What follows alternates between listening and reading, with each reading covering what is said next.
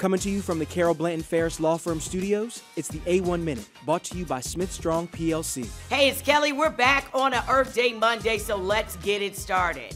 In honor of Earth Day, Richmond-based tech company Data Company One partnered with James River Association to organize a community cleanup to help beautify the city's riverside.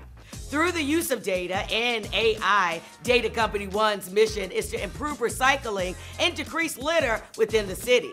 Its app, LitterX, available on Android and Apple, aims to help users understand more about the waste they pick up and the impact they're having on the environment, as well as the contribution towards the global sustainability efforts. And speaking of, RTD meteorologist Sean Sublett writes that more work needs to be done to limit the impact of warming climate. In the coming years, Virginia can expect more heat waves in the summers and milder winters. Also, you can expect allergy season to extend. Make sure you read more from our homie Sean. Those details are over at richmond.com and on the RTD app.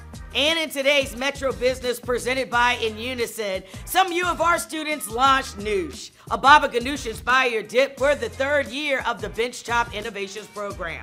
The year-long program takes 16 students to create, launch, and monetize a product with funds from donors. You can find their product places like Elwood Thompson, Stella's Grocery, and Yellow Umbrella.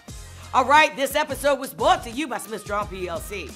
Be sure to keep up with the latest news over on richmond.com and on the RTD app. And get interactive with us over on social at RTD News and Virginia Video Network. We'll talk to you tomorrow with another A1 Minute.